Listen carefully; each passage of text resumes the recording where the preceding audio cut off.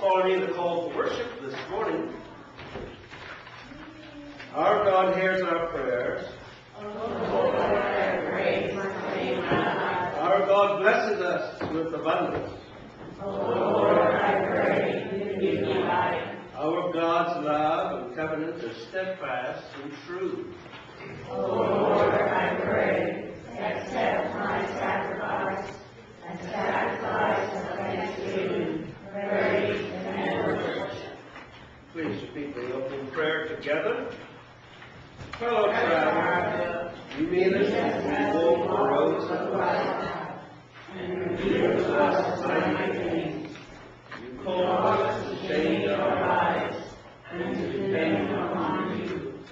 You teach us the greatest, deepest mysteries, and reveal the truth of your promised grace.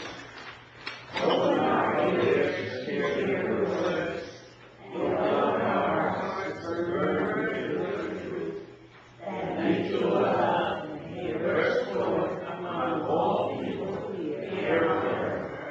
Amen. Please turn to our opening hymn, number 73. 73.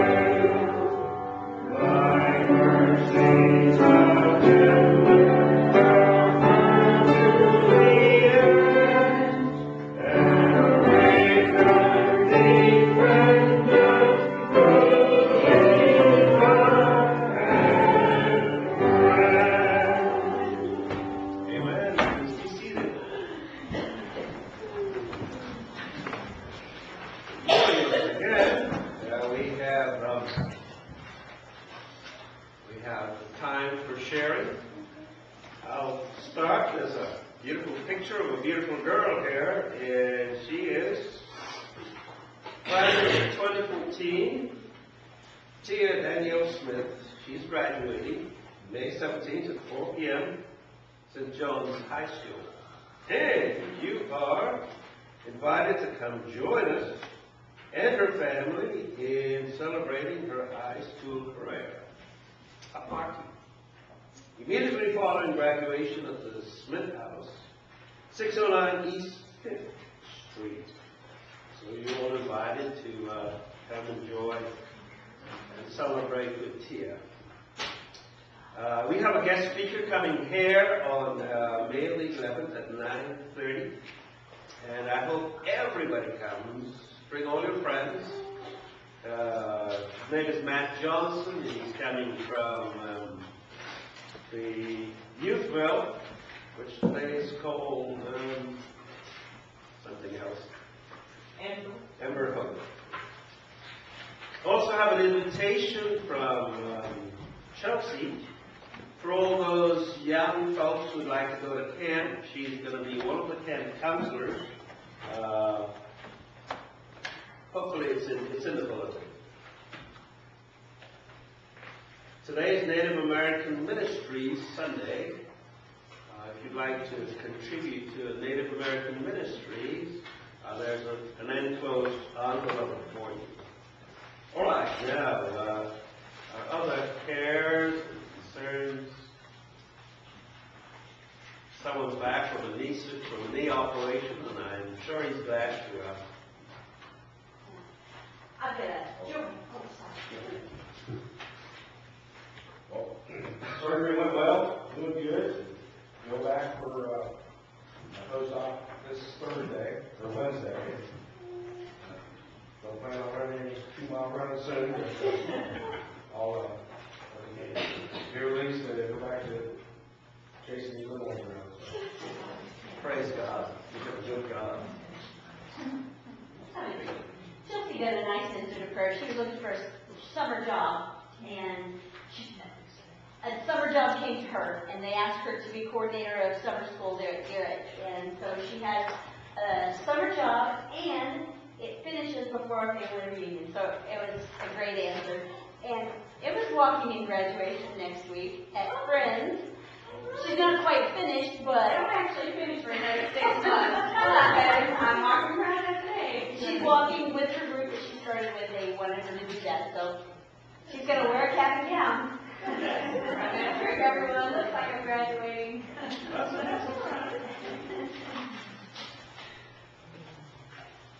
Thank God for our graduates. The praise He's given to them. Good God. Anyone else? Okay, we're going to have our youth today, and they're going to sing.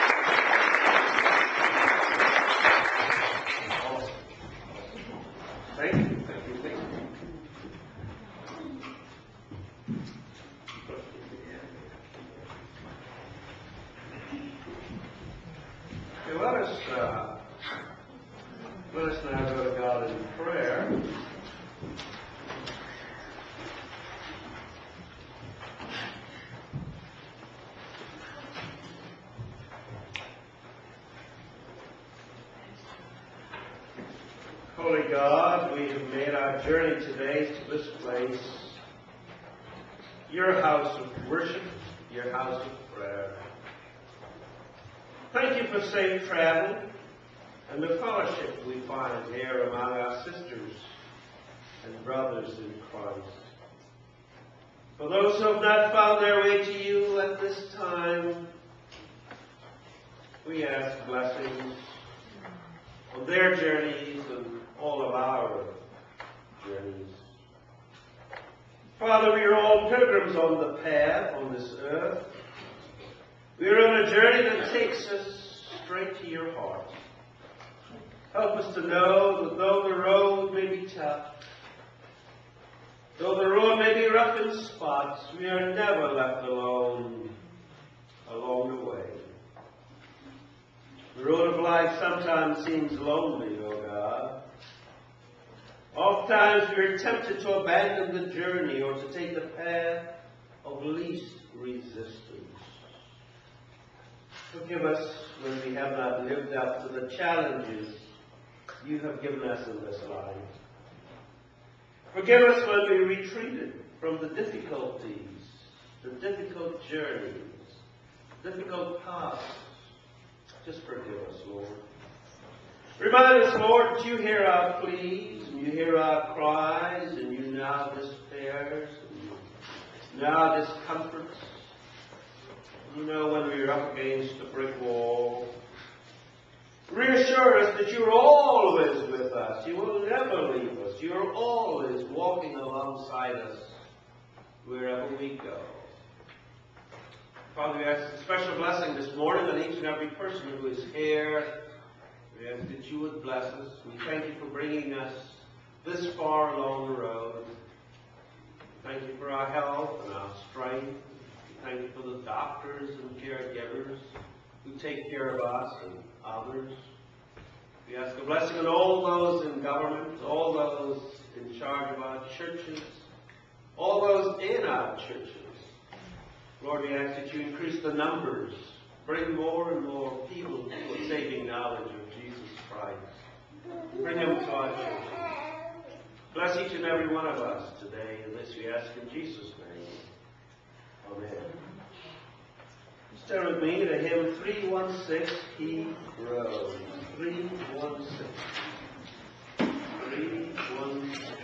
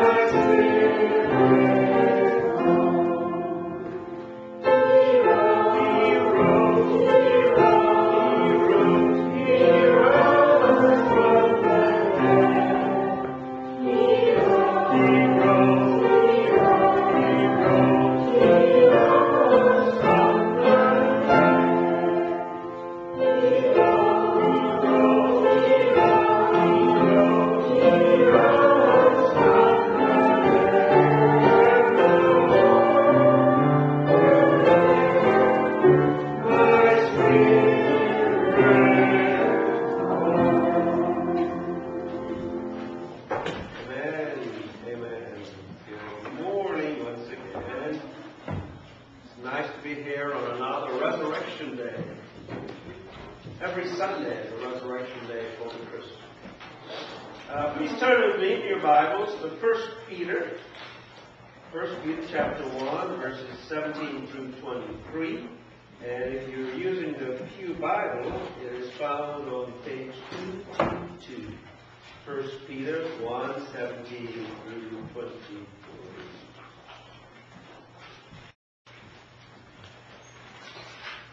Listen to the Word of God. And if you invoke as your Father Him who judges each one impartially, according to his deeds, conduct yourselves with fear throughout the time of your exile. You know that you were ransomed from the futile ways inherited from your fathers, not with perishable things such as silver or gold, but with the precious blood of Christ, like that of a lamb without blemish or spot.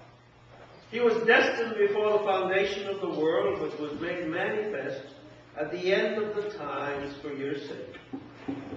Through him you have confidence in God, who raised him from the dead and gave him glory, so that your faith and hope are in God. Having purified your souls by your obedience to the truth, for a sincere love of the brethren, love one another earnestly from the heart. You have been born anew, not of perishable seed, but of imperishable, through the living and abiding Word of God. Please turn with me in your Bibles to the book of Acts. Book of Acts. Acts chapter 2, verses 14a and then 36 through 41. Acts chapter 2, verses 14, and it's found on page 114 of the Pew Bible in the New Testament section. Page 114, Acts 2, 14, and 36 through 41. But Peter, standing with the 11, lifted up his voice and addressed them. Go to 36 through 41, 36.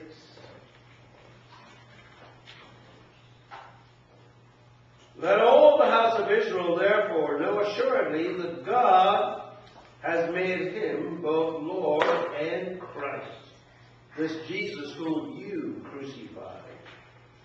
Now when they heard this, they were cut to the heart and said to Peter and the rest of the apostles, Brethren, what shall we do? And Peter said to them, Repent and be baptized, every one of you, in the name of Jesus Christ, for the forgiveness of your sins, and you shall receive the gift of the Holy Spirit. For the promise is to you and to your children and to all that are far off, everyone whom the Lord our God calls to him. And he testified with many other words and exhorted them, saying, Save yourselves from this crooked generation.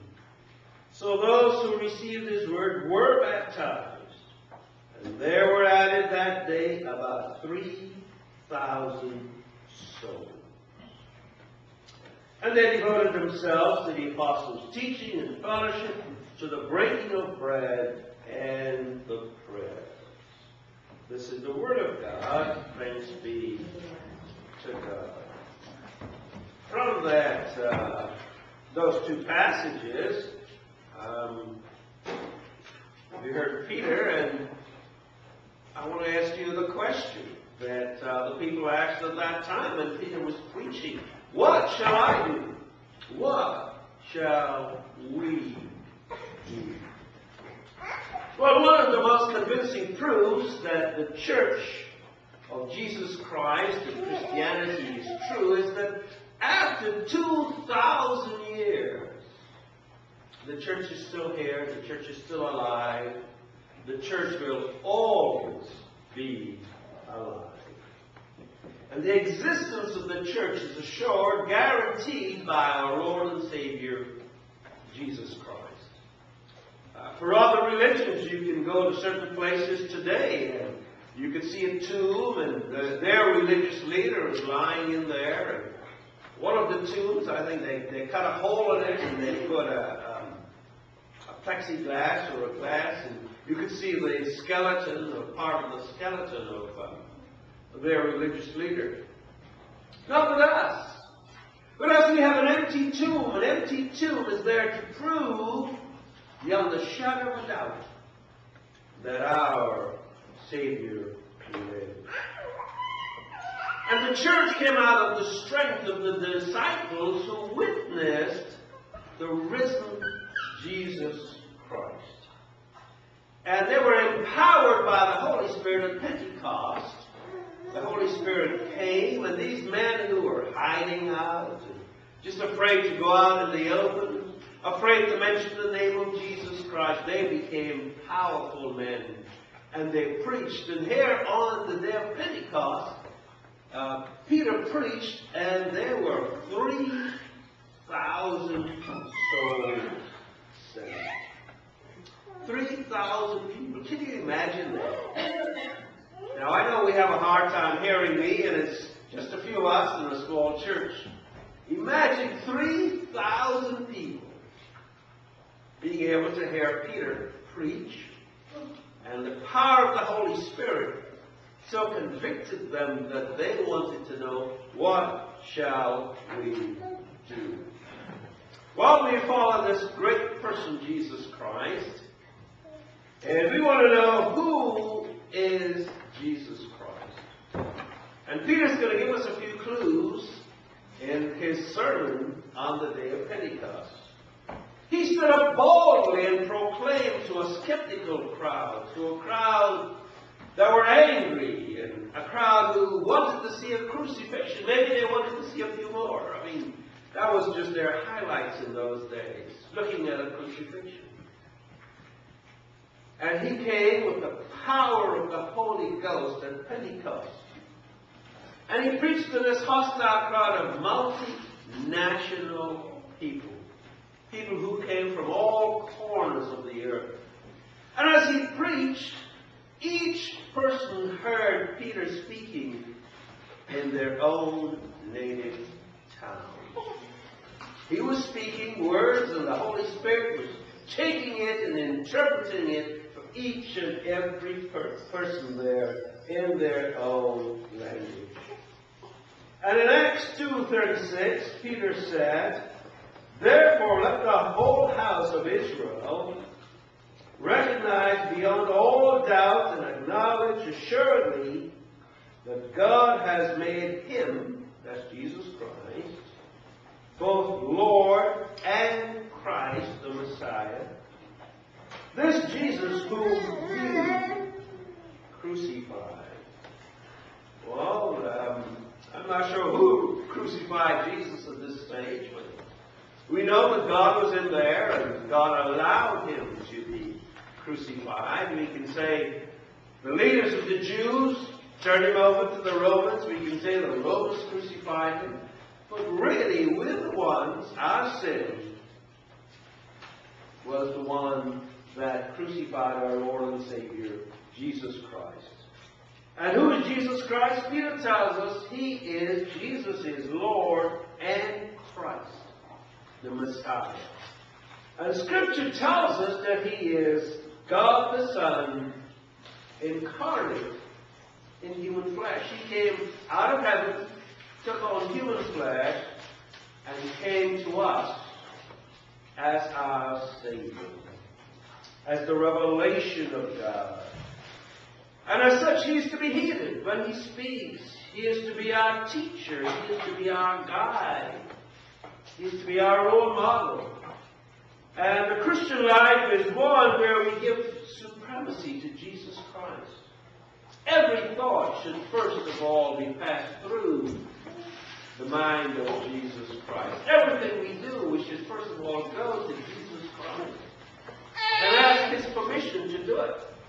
I know we have the power to do what we want to do, but if we belong to him, if he's our leader, he's our guide, we should go to him and submit all that we do to Jesus Christ. Peter says, but he's also Christ, the Messiah. The promised one in the Old Testament. All the prophets predicted that he would come. Jacob predicted that he would come. David predicted that he would come. All the prophets pointed to Jesus Christ, that he would come in the fullness of time to save us from our sins. So what does Jesus Christ expect of us? He came, he did this for us. What does he expect of us? As Peter preached, the anointing of the Holy Spirit was so powerful that 3,000 skeptical people who heard this Galilean, and that time it's like the Yankees hearing the Southerners, and the Southerners hearing the Yankees. They were, really not too impressed with Galileans, so they were skeptical. And they were sort of weary of this man speaking. But as he spoke, something happened. The Holy Spirit got a hold of his words and changed the hearts and minds of 3,000 people at one time. The cloven tongues of fire came on the heads of the disciples. They came on the heads of all these people. And they heard this preaching in their own language, and they cried out, "What should we do?" And today we have the same situation. What should we do? We have to ask that question. What should we do with Jesus Christ? Who is Jesus Christ? And what does he expect of us? Well, Peter gave us two clear words of instruction. They were, repent and be baptized. Repent and be baptized. Now, what is repentance? Repentance is a wonderful gift from God that enables us to make right with God. You see, we're going along our own way this way. You don't have to teach a child to be rude or to be greedy or anything. We're born that way. And we're going along trying to get everything from me, and we reach God, and God speaks to us, and we decide, you know what, I've been going the wrong way, I'm going to go the opposite way, and I'm going to go towards you. And we say to God, God, I am sorry. I have been living for myself rather than for you, and living for your people. Because God comes to us in community.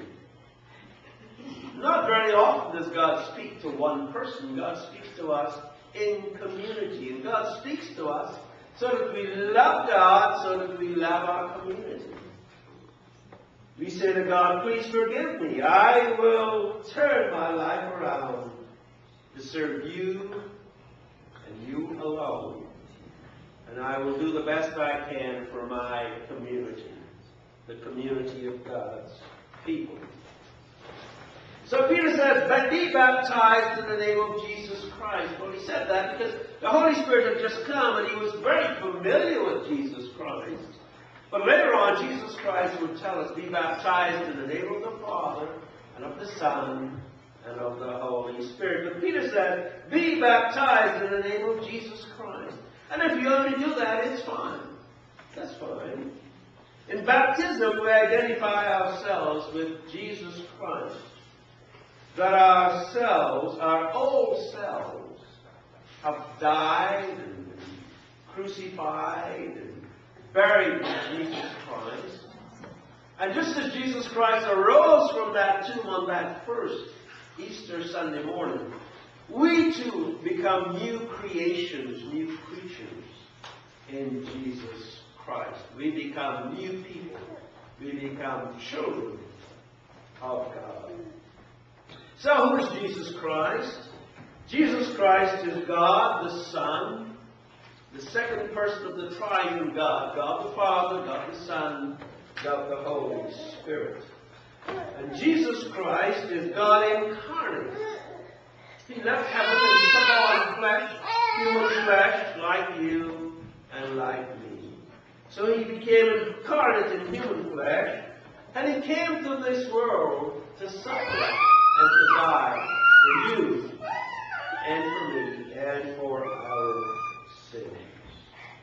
And the Bible tells us that whosoever believes in him should not perish, but will have everlasting life. And what is everlasting life? It's something that happens the moment I receive Jesus Christ by faith. I become a new creation. I become a child of God. And now I know I will live forever in the presence of a loving Savior. I have someone who will walk with me wherever I go. I have someone who will guide me and take care of me. So who is Jesus Christ? He is God the Son, the second person of the triune God. And what does Jesus Christ expect of us? That we will obey his commandments. Remember, before he came, there was no love. I know we could say we love our dogs and our cats and our whatever, cows and our farms and our homes. But that's not the kind of love he's talking about. He's talking about agape love. And he says, I give you a new commandment. 2,000 years ago, we got a new commandment. To love one another as Jesus Christ has loved us. So we are to repent and be baptized. And what should we do? We have to follow Jesus Christ. We have to repent and ask him to come into our hearts. And we have to take his new commandments to love God and love our neighbor as ourselves. Please turn with me in our hymnals to hymn 881.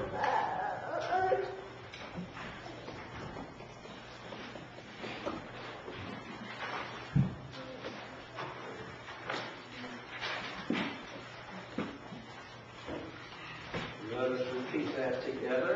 Hymn 881 as we stand. Together, I believe in God the Father Almighty, maker of heaven and earth, and in Jesus Christ, his only Son, our Lord, who was conceived by the Holy Spirit, born of the Virgin Mary, suffered under Pontius Pilate, was crucified, dead, and buried. The third day he rose from the dead. He ascended into heaven, and sitteth at the right hand of God the Father Almighty. From thence he shall come to judge the quick and the dead. I believe in the Holy Spirit, the Holy Catholic Church, the communion of saints, the forgiveness of sins, the resurrection of the body, and the life everlasting. Amen. Please repeat our prayer of thanksgiving in the bulletin. Prayer of thanksgiving. Together. Gracious God, you have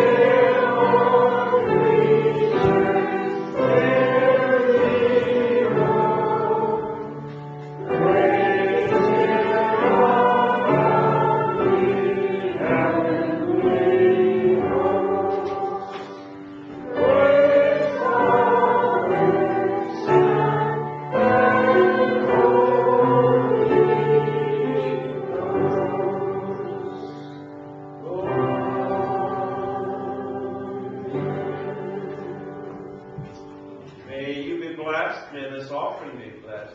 May it be used to the glory of God Almighty and for the whole world. Please turn with me to page 13 in your hymn.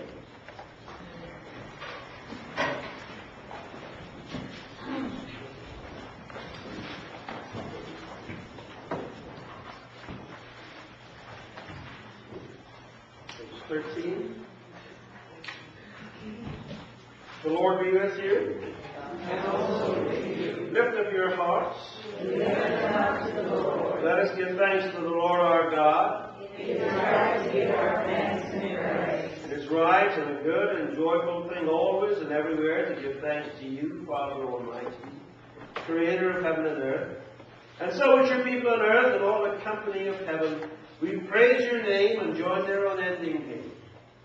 Holy, holy, holy Lord, God of power and might, heaven and earth are full of your glory. Hosanna in the highest. Blessed is he who comes in the name of the Lord. Hosanna in the highest. Holy are you and blessed is your Son, Jesus Christ. By the baptism of his suffering, death, and resurrection, you gave birth to your church, delivered us from slavery to sin and death, and made with us a new covenant by water and the Spirit. The night in which he gave himself up for us, our Lord and Savior Jesus Christ took bread, gave thanks to you, broke the bread, gave it to his disciples, and said, "Take, eat, this is my body which is given for you. Do this in remembrance of me."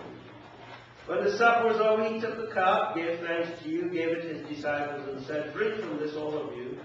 This is my blood of the new covenant, poured out for you and for many, for the forgiveness of sins. Do this as often as you drink it in remembrance of me."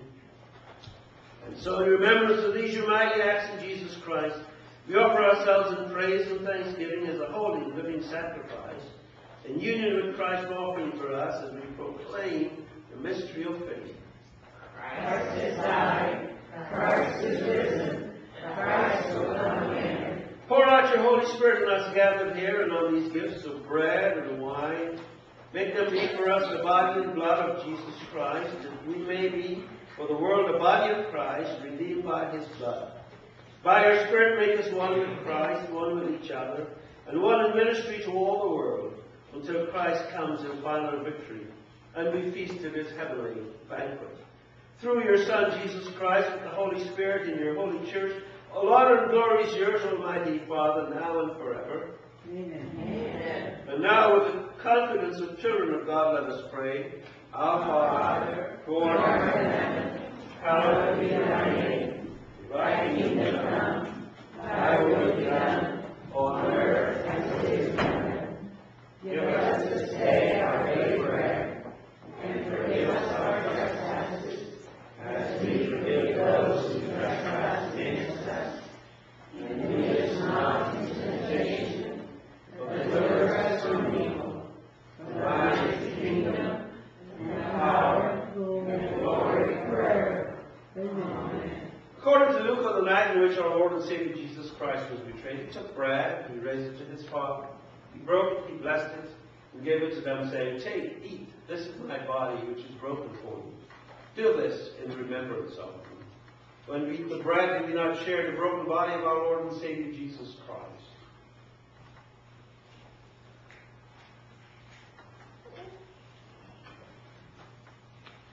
Likewise, after supper, he took the cup, and he raised it to his Father, and he blessed it, and he gave it to them, saying, "Drink ye all of this, for this is my blood of the new covenant. Do this in remembrance of me." When we drink the wine, we may not share in the shed blood of our Lord and Savior Jesus Christ. The gifts of God for the people of God. Take, eat, feed on him by faith in your hearts by thanksgiving.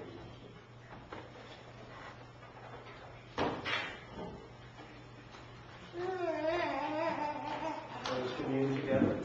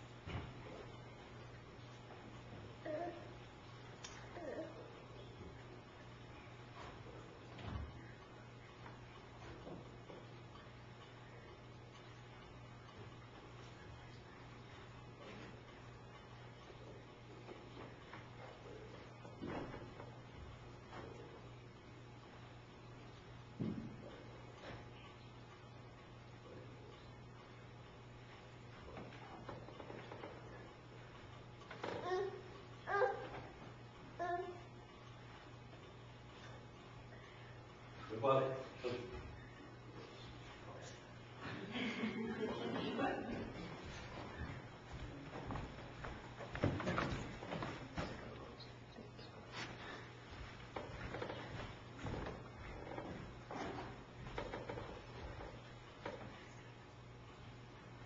The body of our Lord and Savior Jesus Christ. Take, eat. Let us commune together.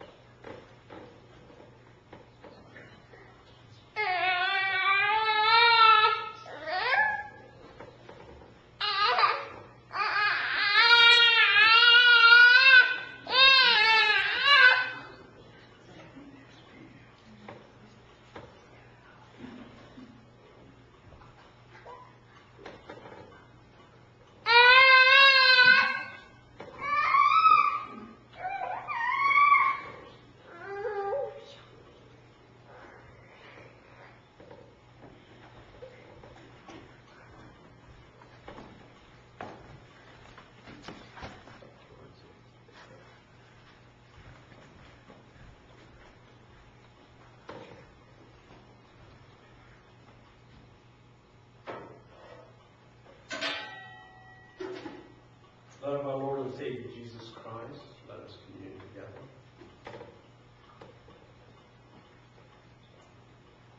Lord God, we give you thanks and praise for this glorious day. We thank you for bringing us so far along the journey. We ask your blessing on each and every person who is here today. We ask your blessings on those who would love to be here but can't be here. We ask your blessings on all of our sick and our challenges. We ask, Lord, you be with all of us this day, now and forever. May this communion make us better people. To love God with all our hearts, our minds, and soul. We love our neighbors as ourselves. This we ask in Jesus' name. Amen.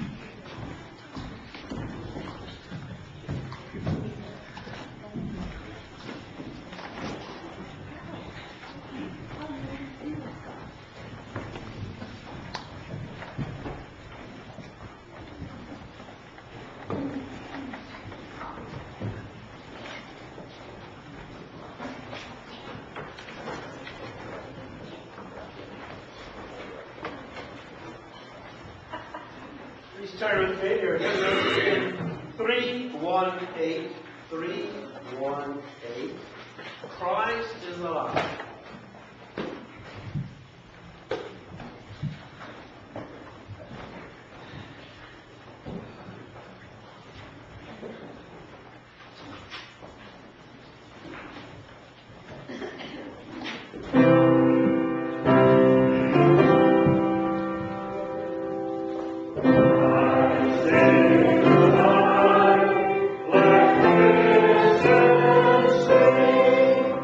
Yes,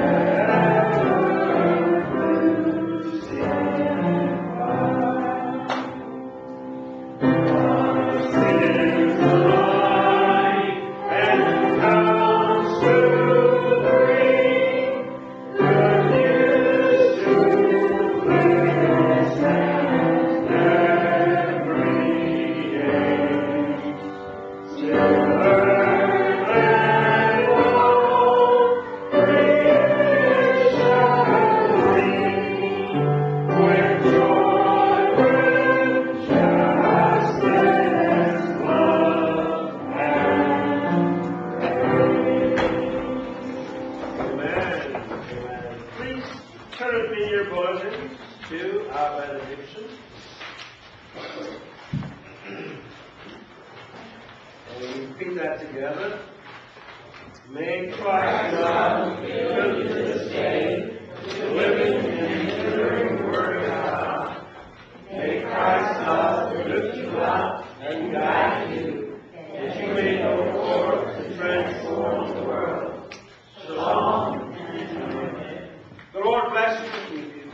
The Lord cause his face to shine upon you and be gracious unto you. The Lord lift up his countenance upon you and give you peace, now and forever. And all of God's children said, Amen.